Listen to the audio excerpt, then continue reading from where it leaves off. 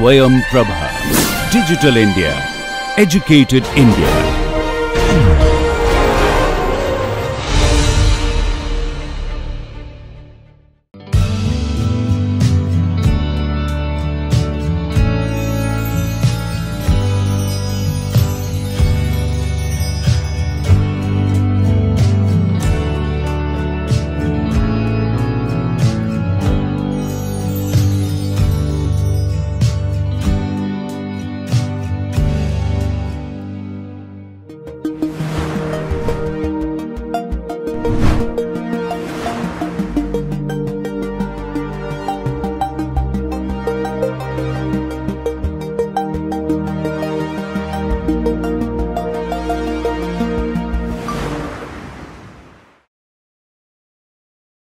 Hello everyone, this is Dr. Vishal Trivedi from Department of Biosciences and Bioengineering, IIT Guwahati. And in the course Enzyme Structure, Enzyme Science and Technology, we are discussing about the different aspects of the enzymes. So if you recall, in the previous module, we have discussed about the general properties of the enzymes, and then we also discussed about some of the historical aspects as well as the development of the field of enzymology.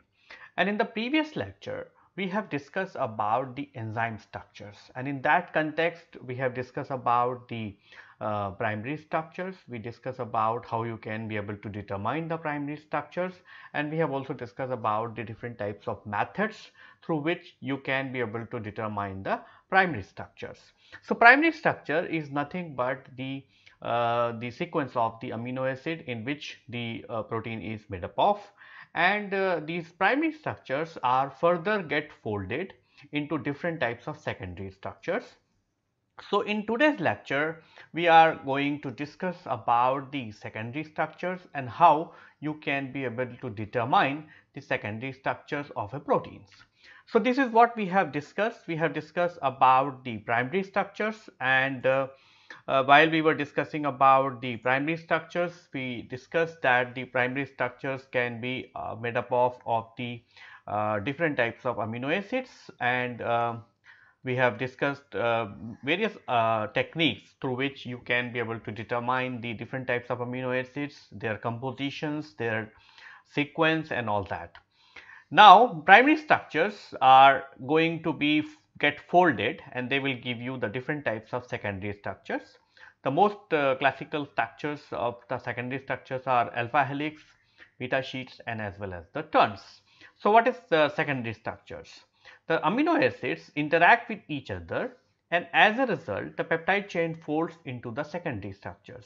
These secondary structures are the building blocks for the tertiary structures. So this is what we have done, right? Primary structures, secondary structures will come together and will give you the tertiary structures, and if the protein has the different subunits, it is actually going to give you the quaternary structures.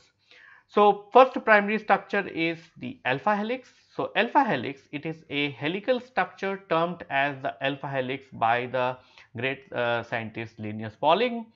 In this structure, the polypeptide backbone is wound around the central axis, with the R group of the amino acid protrudes outward from the helix backbone. In most of the proteins, the alpha helix is right-handed. Okay, so you can have the alpha helix which is right-handed, you can have the alpha helix which is left-handed, but all the amino acids are L amino acids. Mostly the alpha helix is right-handed in the most of the proteins what is present in the biological system. The secondary structure is called as the beta sheets. This is more extended conformation of the polypeptide chain, where R groups protrude from the zigzag structure in an opposite direction, giving a alternate structures, and beta sheets could be parallel beta sheets or could be anti-parallel beta sheets.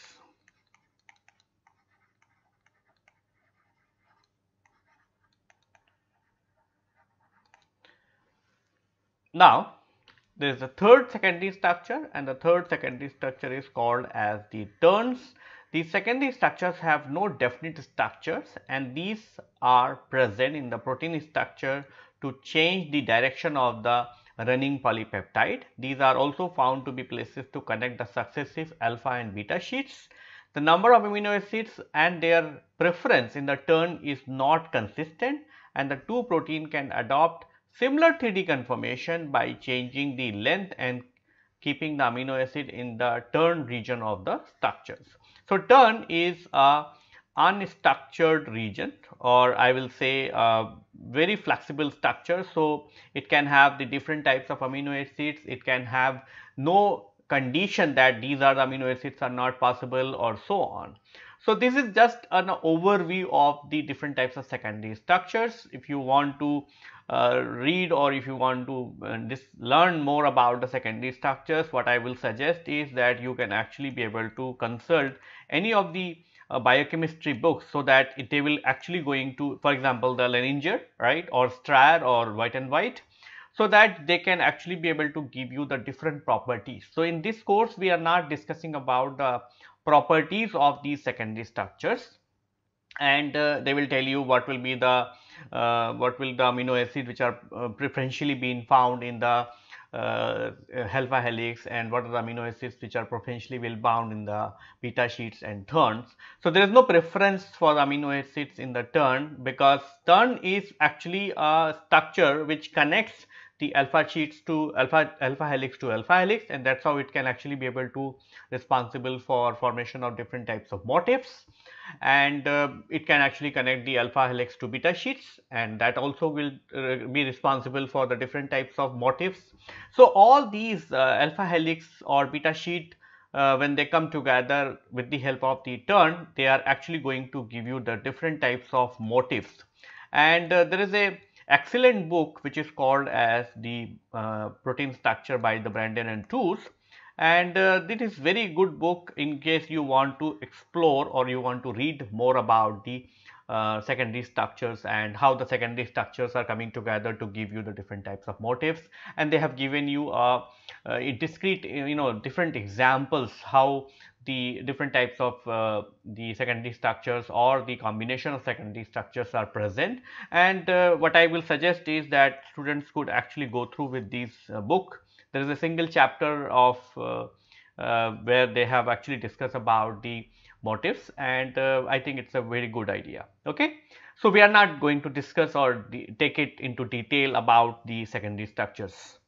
Now the question comes, once you have the secondary structures, how you can be able to determine the secondary structure in the enzyme structures. Okay, so methods to determine the secondary structures. So, experimental method, you have the two very classical structures which are called CD spectroscopy and IR spectroscopy. So, we have two methods, one is CD spectroscopy and the second is the IR spectroscopy. CD spectroscopy of the proteins and peptides. Proteins are the linear polymers made up of the 20 amino acids, 19 out of which, except glycine, because glycine does not have the side chain, are chiral, right. You know that they you have a protein amino acid structure where you have the four groups, right. You have the carboxyl group and you have the amino group, right. So, all these groups are different, and that is why this carbon is a chiral carbon, right, and that is why it actually can be able to participate into reacting with the circularly polarized light, and that is how they are very much sensitive for the CD spectroscopy, but except the glycine. This chirality is also reflected in the secondary structure of the polypeptide chain. Okay. Far UV-CD spectra of proteins are typically recorded from the range of 190 to 250 nanometer. Peptide bond is the major chromophore in this region, and the relative orientation of the peptide bond with respect to each other leads to the characteristic CD signal, thereby allowing the identification of the secondary structure elements. So, this is actually I have given you the citations. So, if you want to read more about this CD spectroscopy, you can actually be able to see one of our course which is also present on the NPTEL website, and you can actually be able to read more about the content.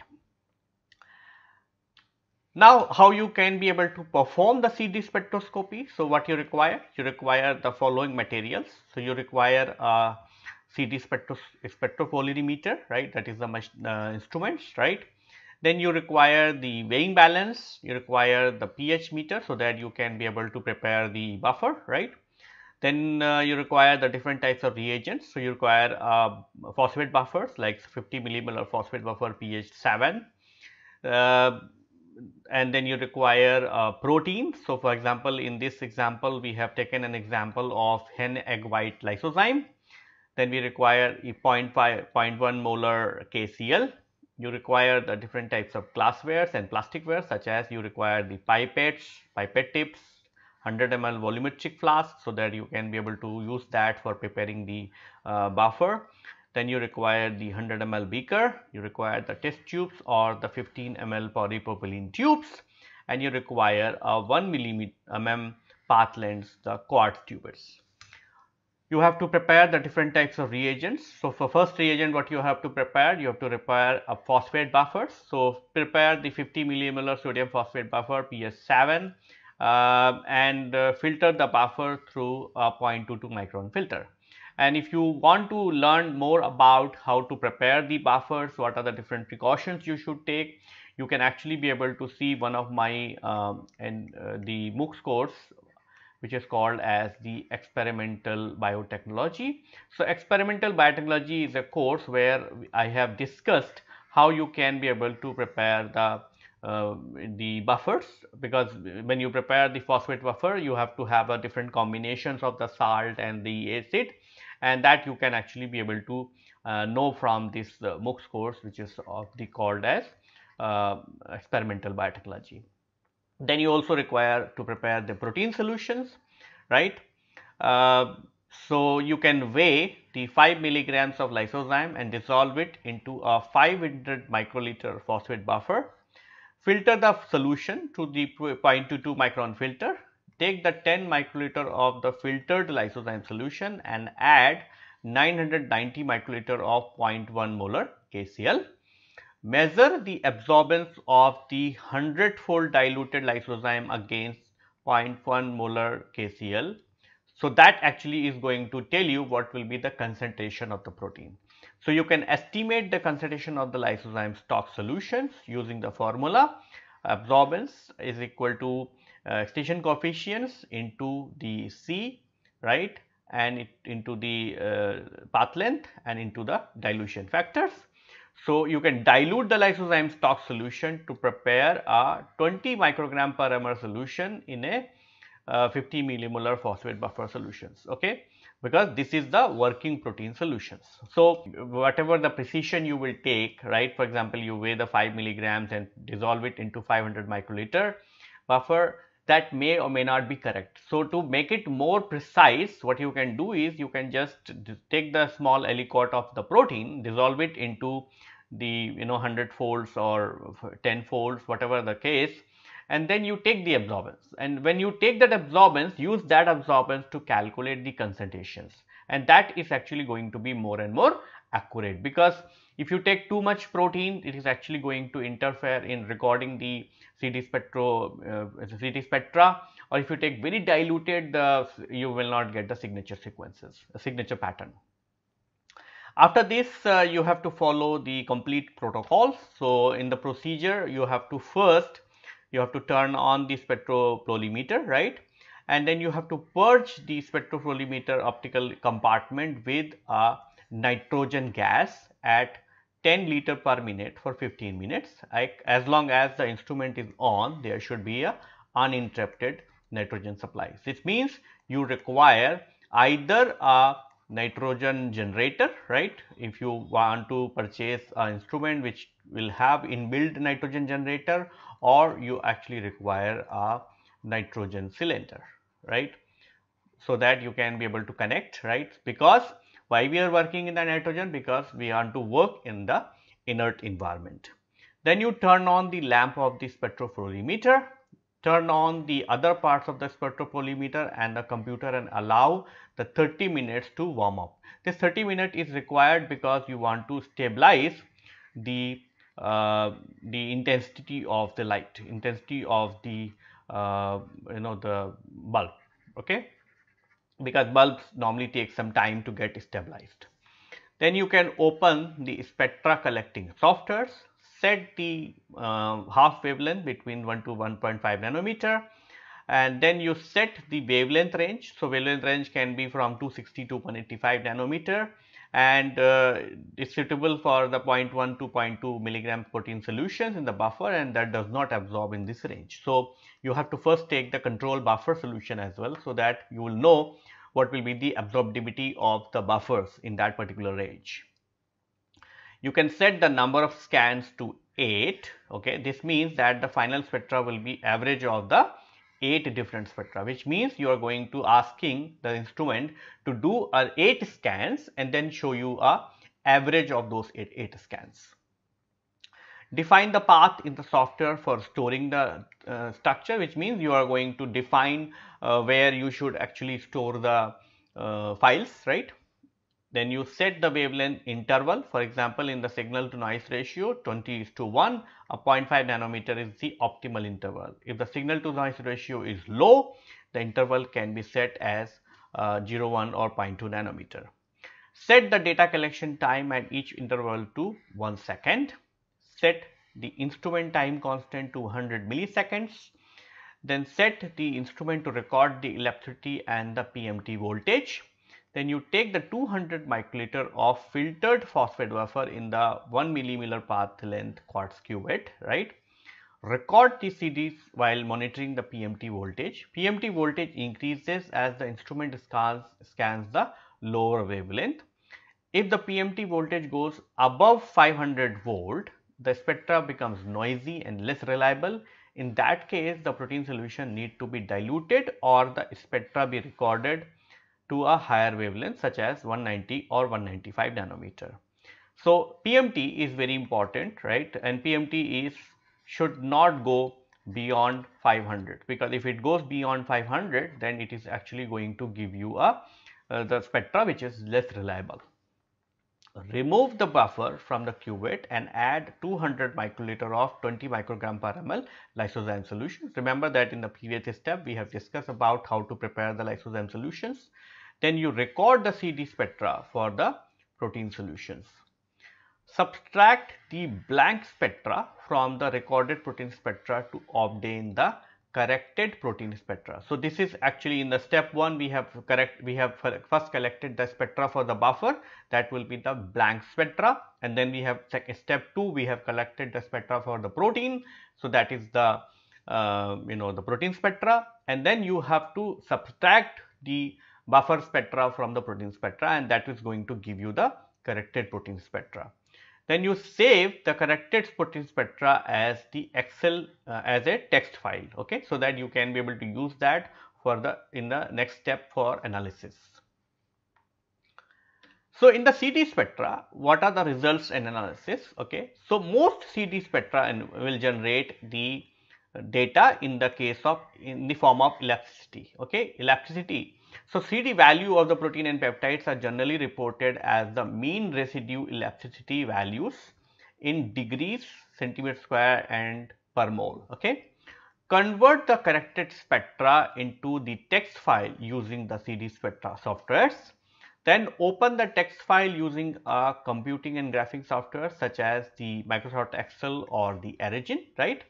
And then you calculate the mean residue elasticity at each wavelength using the following formula. So, you can use the following formula and it is actually going to give you the calculation of the mean residue elasticity at each wavelength. Okay, and then you can actually be able to plot the mean residue elasticity as a function of wavelength to obtain the far UV CD spectrum. Okay. So far what we have discussed about what are different types of reagent is required to collect the CD spectra of a protein or the enzyme, and then what are the different process you have to perform. But this is somewhat virtual. So, I would like to take you to the CD spectrometry facility, and where the people are going to show you a demo. This demo is going to be prepared by one of the my colleague, and he is going to show you the CD spectroscopy. Okay. Welcome to the demonstration of CD spectrometer. I am Dr. Nitin Chaudhary, a professor at the Department of Biosciences and Bioengineering, IIT Guwahati. This is CD spectropolarimeter from JASCO, and this is what we'll be using for recording the electronic CD spectra for some proteins or peptides. A far UV CD spectrum is mostly used for studying the secondary structural elements in a protein or peptide sample. In the far UV region, it is very essential that you flush out all the oxygen that is present inside the instrument, because the xenon lamp would generate ozone gas, and ozone is actually detrimental for the optics of the spectrometer. So with this CD instrument, we also have a nitrogen generator, which will filter out the oxygen from the atmosphere and generate nitrogen. So you can flush that nitrogen gas through the instrument, and then only you turn on the lamp of the instrument. The flow rate of the nitrogen gas can be controlled from here, and typically a 5 liters per minute of nitrogen flow is essential. So what we do is we turn on the nitrogen generator, leave it to flow through the instrument at 5 liters per minute for at least 20 minutes, and then only we turn on the spectrometer. Once ready, we will open the software that is used for recording the spectrum. This is the Spectra Manager software from JASCO.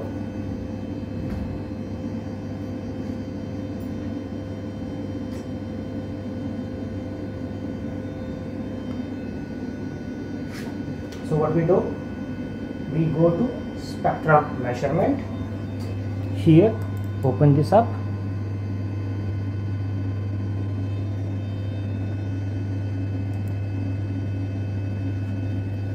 Okay, so you set up all the parameters in this software Spectra Manager. You set up what range of wavelength you are going to record your spectrum.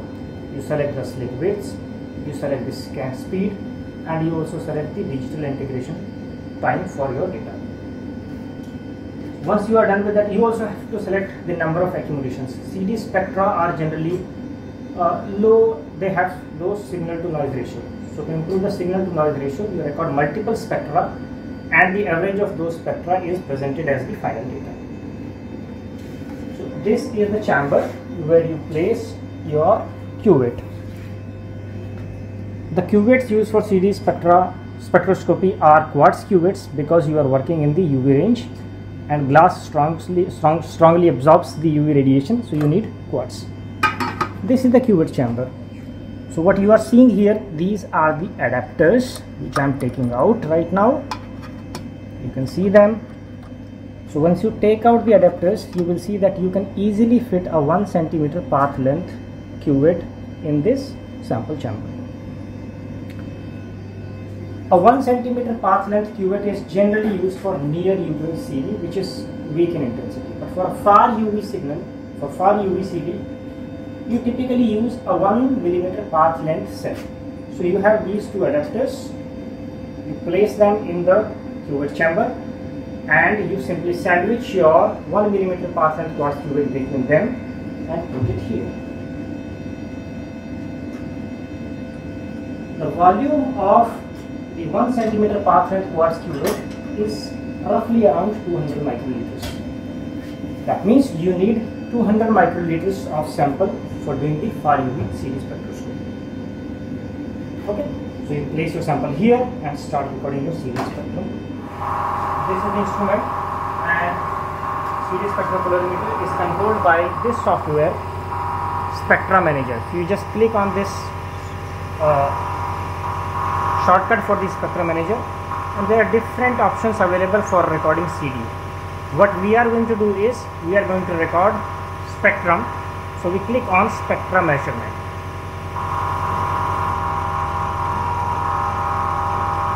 So here you will set up the parameters that you use for recording CD spectrum. You click on measure and go to parameters. So generally when you record CD spectrum, you record two channels. Channel 1 is CD and channel 2 is high tension HT voltage. You can set up the wavelengths here. We will be recording the CD spectrum from 250 to 195 nanometers. This is the far UV region where absorbance is largely because of the peptide bond. And far UV region of CD will give you information about the secondary structures of proteins. We will be keeping the data pitch 0.5 nanometers. That means you will be having CD values after every 0.5 nanometers. You can set up the scanning speed, which is 100 nanometers per minute. We are recording in continuous mode, and you can have this digital integration time as 2 seconds. The bandwidth for this experiment we are choosing 5 nanometers. Now CD signals are weak, so signal to noise ratio is not very good. So you generally need to record a number of scans, and CD instrument gives you the average of those scans. So here we are taking 4 accumulations for each CD spectrum. So we set it okay.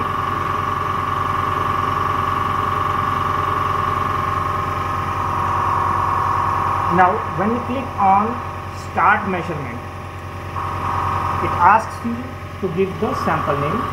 So I am putting this as sample 1. In fact, first you have to record blank, which will be your solvent or buffer, whatever you have dissolved for dissolving your protein. So I say blank and say okay. As soon as I say okay, the spectrum will be recorded. So now what I will do is I will be placing the solvent, which in this case is water, in the instrument. So for far UV CD spectrum, we use quartz cuvette, which has a 1 millimeter path length. We use quartz cuvette because we are working in the UV region and we cannot use glass, as glass strongly absorbs the UV radiation. So this is the cuvette of 1 millimeter path length. I will now be adding buffer or the solvent, whatever solvent we are using in this cuvette. A 200 microliter volume is generally sufficient for recording CD spectrum.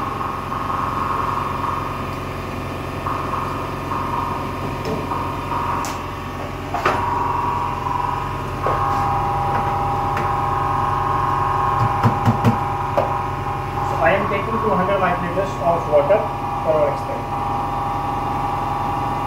This will be our blank.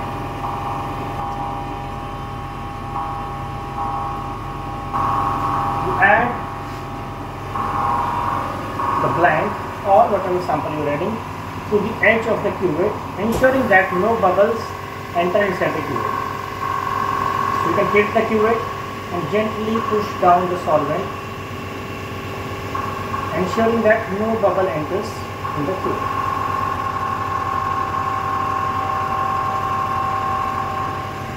You can gently tap the cuvette to get a nice meniscus in the top. You can then wipe the surfaces using a lint-free tissue paper. We'll place this cuvette now in the sample chamber. Like this. Cover the sample chamber, close the lid and click on OK. So now the spectrum will start getting recorded, and we have done 4 accumulations for each spectrum. So you can see the instrument is recording accumulation number 1 out of 4. And you can see the spectrum getting recorded in real time. So this is the first accumulation. As you can see, so this is the channel. The top channel is for CD and the bottom channel is for HT. So what happens is, when you place your sample and when the CD gets recorded, your sample is actually absorbing photons. As the sample absorbs photons, less number of photons will reach the detector. So a higher voltage is applied to the detector to get more secondary electrons by the PMT. So essentially your light gets extinguished by your samples and a higher voltage is applied. So when the absorbance of the sample becomes too high, very few photons reach the detector. Because very few electrons reach the detector, a higher voltage is applied to amplify the signal, And this is where the problem is. So a very high voltage is applied when there are very few electrons, very few photons reaching the detector.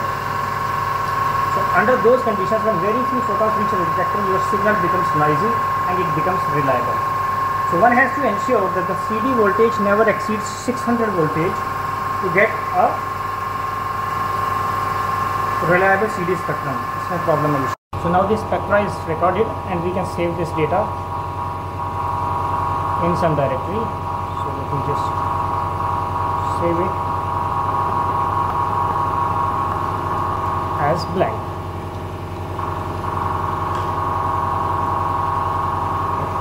So now I will be recording the CD spectrum for a protein which we expect to be largely alpha helical.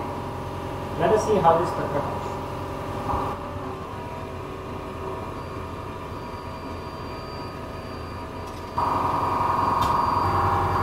So this is a protein sample. I am putting protein. I click on OK and the spectrum will.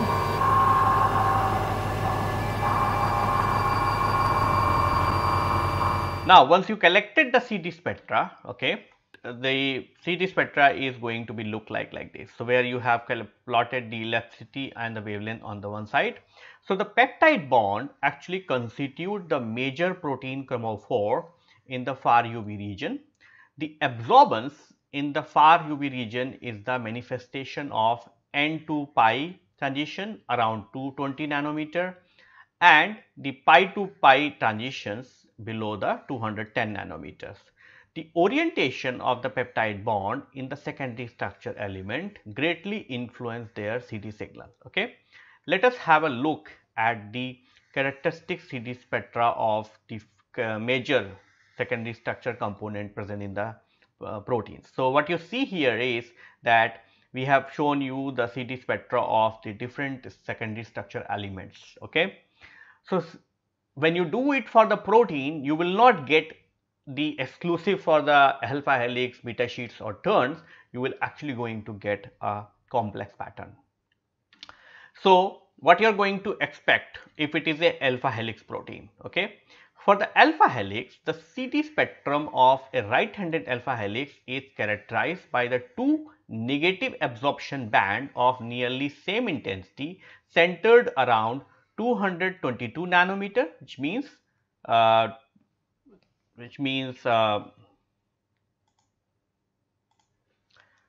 this, right. So this is the negative region of the first peak which you are going to expect in the alpha helix, and then you are going to have this is coming because of the N to pi transitions, and then you are also going to have another dip which is actually 208 nanometer, and that is because of the pi to pi transition. So this is the 208 transitions. Okay, and a relatively more intense band around 192 nanometer, that is going to be because of the pi to pi interactions. Okay, so that is this one. Okay, now if it is a beta sheet, for example, okay, so beta sheets display a negative band centered around 216 to 218 nanometer. This arises due to the N to pi transition and a positive band of the comparable intensity at 195 nanometer arises due to the pi to pi interactions. So this is the beta sheets. What you see here is one transition which is right. This is the 216 to 218 nanometer. This is the, and then you are also going to see another transition which is at the 195 nanometer.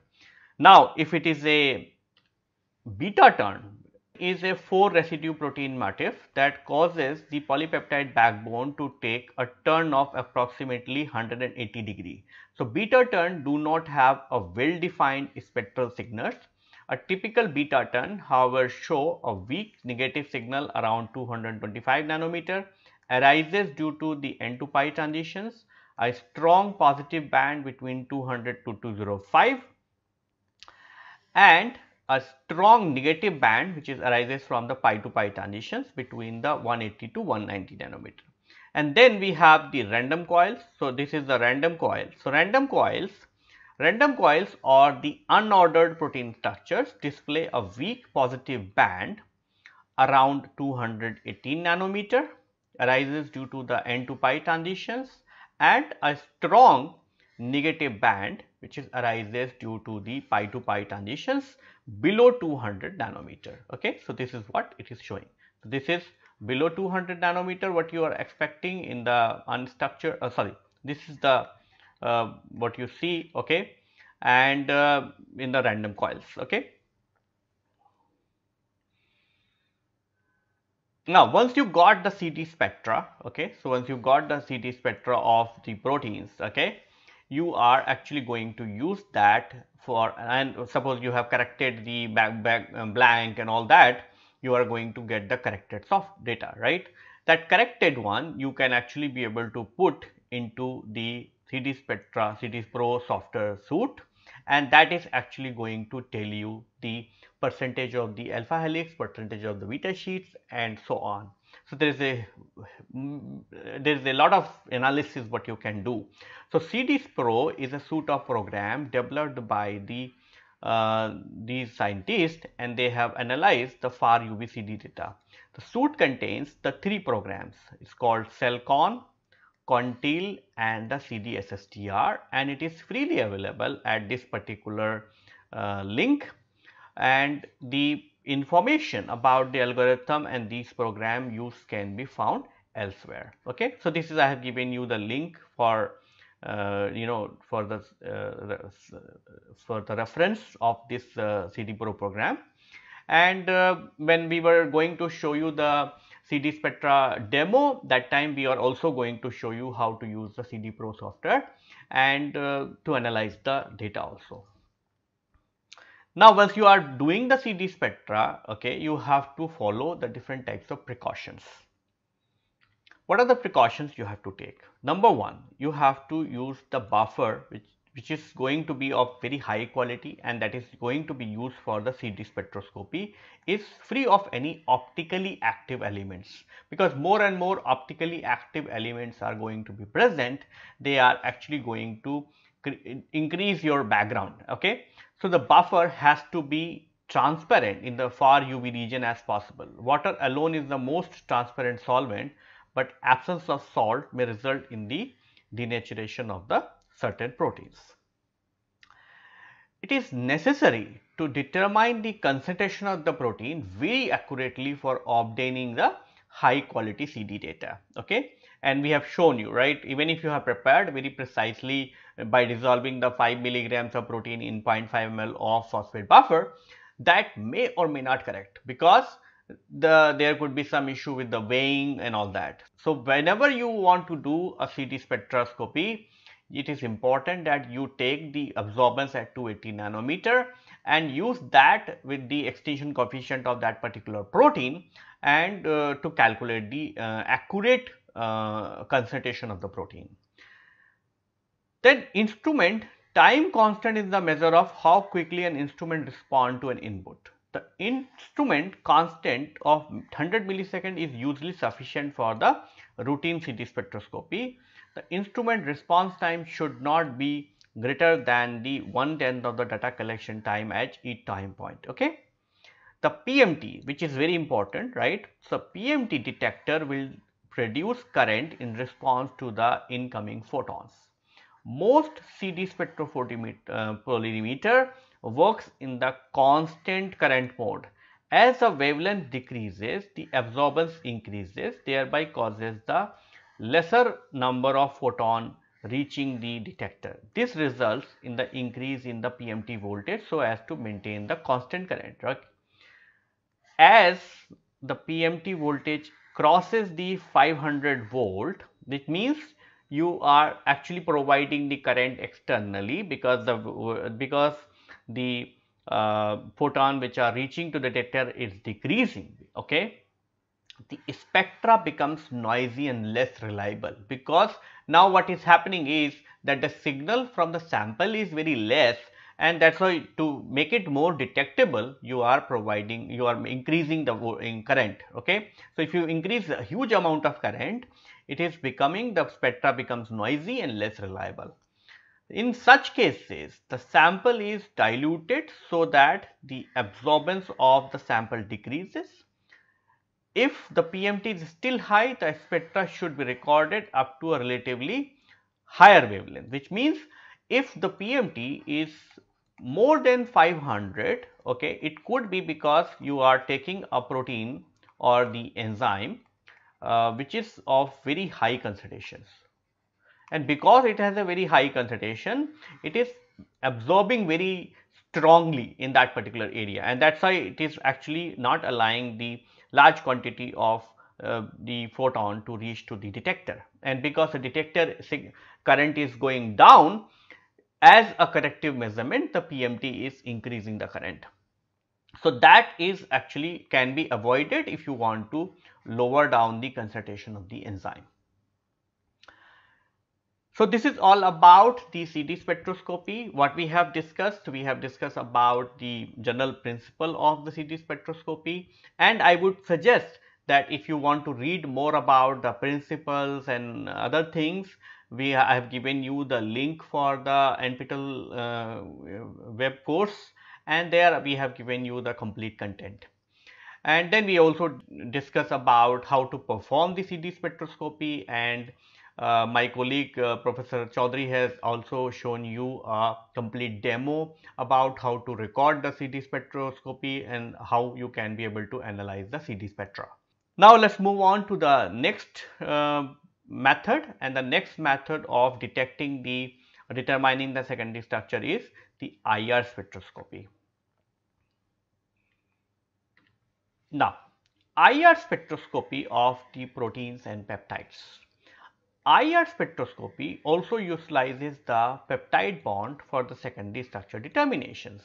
The peptide group results in the 9 absorption bands labeled as A, B and 1 to 7 amide.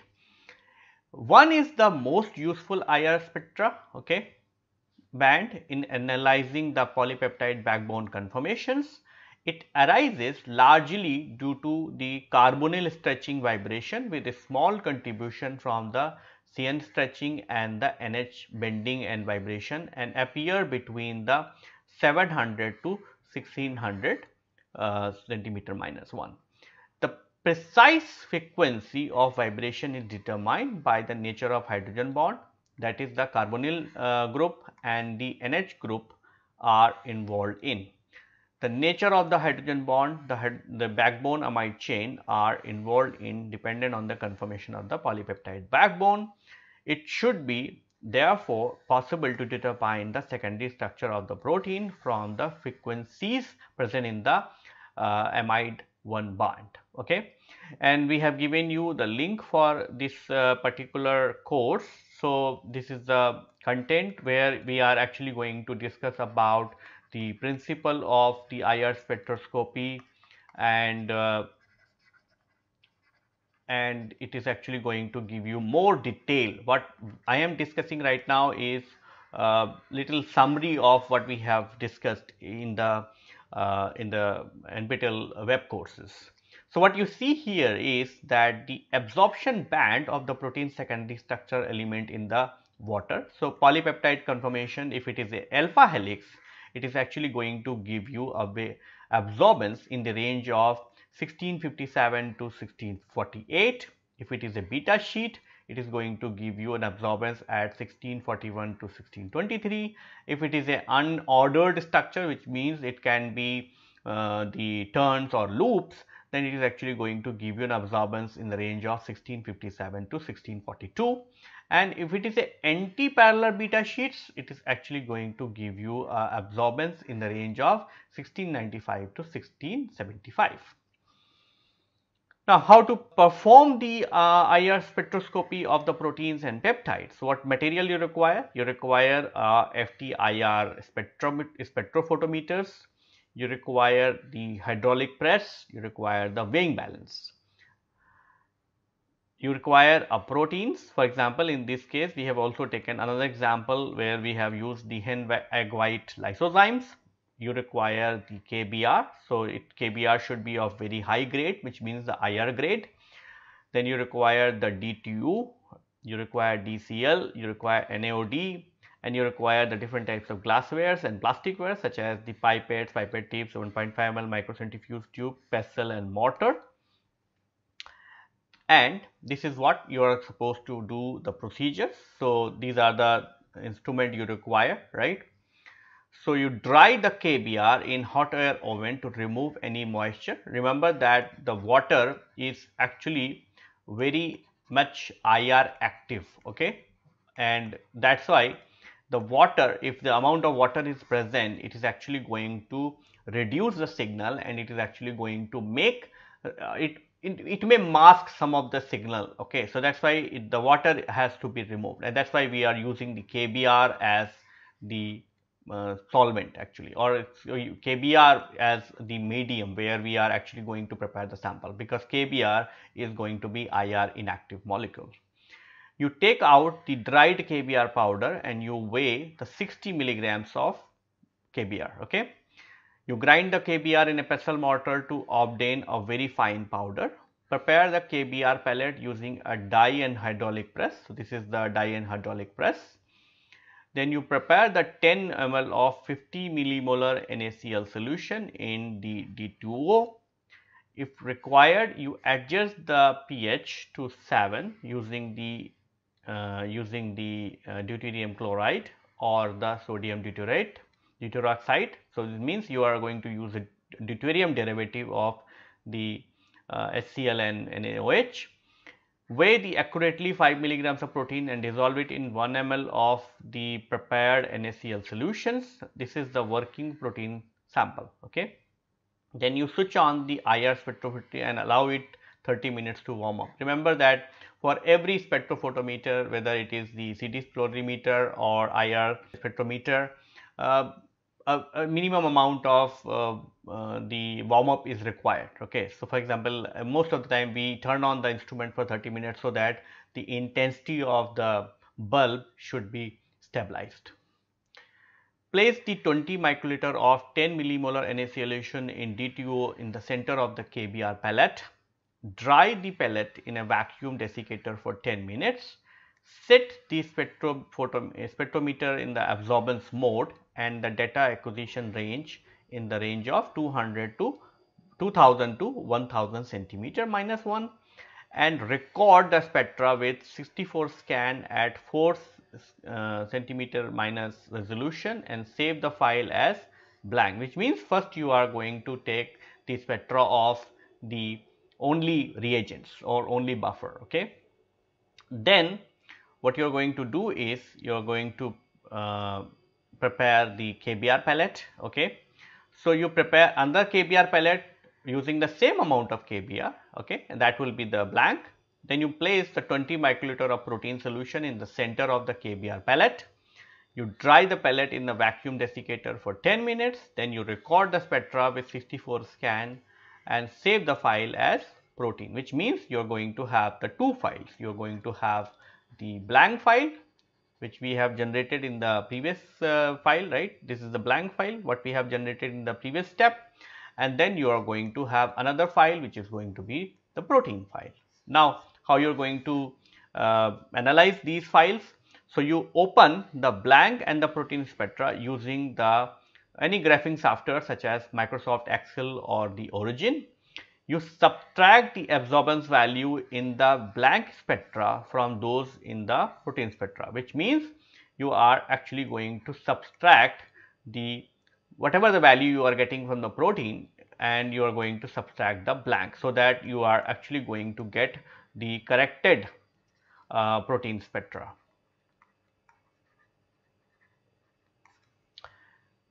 Plot the subtracted absorbance against the wavelength. This will give you the IR spectra of the proteins, okay. The peak that appears in the 1700 to 1600 region corresponds to the amide 1 band of the proteins. So what you see here is that is the typical IR spectra of the proteins, okay. And what you see here is that you are going to have the peak. These are the peaks, right? So this is the amide 1 peak, this is the amide 2 peak which you are going to get, and you are going to get some more peaks also. Now, how you are going to analyze this? You are going to analyze this in a so the amide band, one band will show two overlapping band with a maxima as the 1634 and the 1655. The spectrum indicate that the polypeptide has both alpha helix and the beta sheet conformations. It is useful to obtain a double derivative or derivative of the band for resolving the overlapping bands. Now, once you are done with the IR spectroscopy, you also have to take a lot of precautions while you are doing the IR spectroscopy. So, what are the precautions? Only IR spectroscopy grade KBR should be used for making the pellets. Okay, if you use the KBR of the lower grades, it is actually going to give you the IR spectra of the interfering agents. Synthetic peptide, which means the small peptide what you are going to synthesize in your laboratory, right, usually have the TFA as the lone pair, which means it is going to have the bound TFA.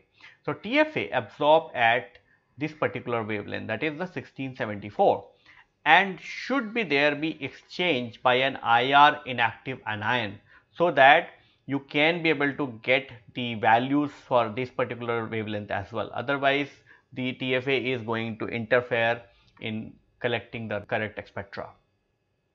This is usually achieved by dissolving the peptide in 5 millimolar HCl followed by freezing in liquid nitrogen and finally lyophilizing.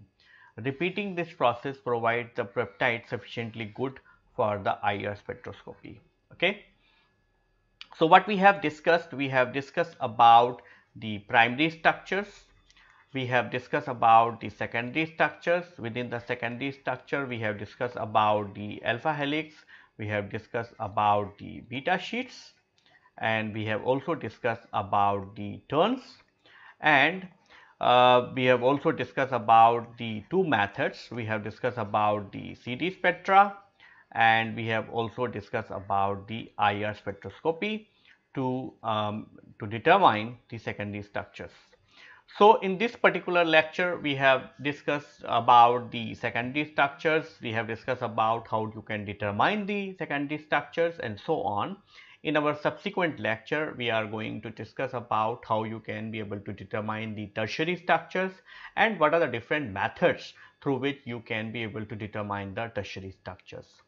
So, with this, I would like to conclude my lecture here. In our subsequent lecture, we are going to discuss more about the tertiary structures of the enzyme. Thank you.